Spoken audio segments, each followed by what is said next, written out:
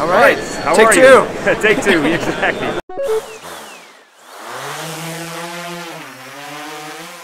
All right, we're here at the largest drone show in the US with Michael Perry, the managing director of DJI in America. Michael, can you tell us something about what DJI brought to this show and what kind of new products you guys have? So DJI is here at AUVSI Xponential 2018 in Denver, Colorado. And we've got a lot on the show floor today, but what we're really focusing on is the breadth of our enterprise applications for businesses. Obviously, one of the key things that we're showing off is the new Zenmuse XT2, which combines both visual information and thermal information in one camera payload. It's a powerful system that we're really excited about. We're also showing off the new payload SDK, or PSDK, and how that incorporates different sensor payloads on top of the M200 platform. The example that we have here is with our partners at Slant Range, which is an NDVI sensor, or multispectral sensor for agricultural surveying solutions. We also have the MG1, which is right here behind me. This is our agricultural spraying platform.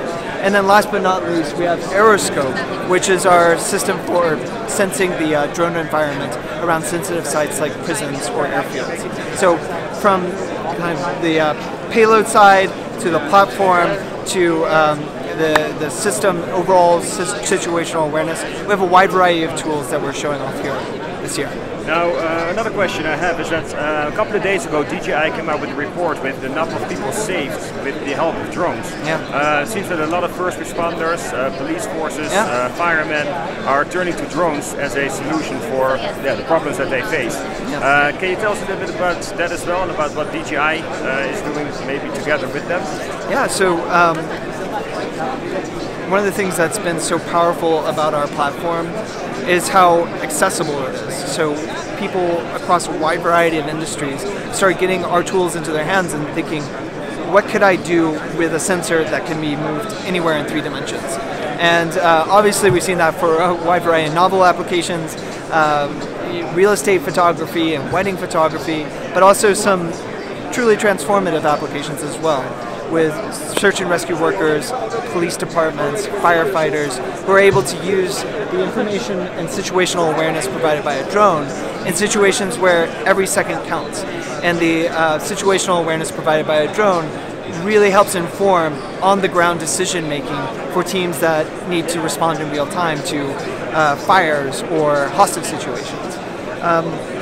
So one of the things that's unique about DJI platforms is their accessibility. You can put it into most people's hands and they're able to fly.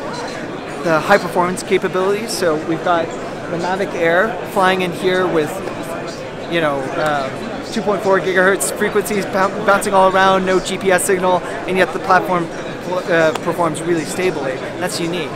And then finally, the platform itself is flexible. Not only through the mobile SDK and the payload SDK, you can add on different applications or sort software information that's collected by the drone in a wide variety of ways.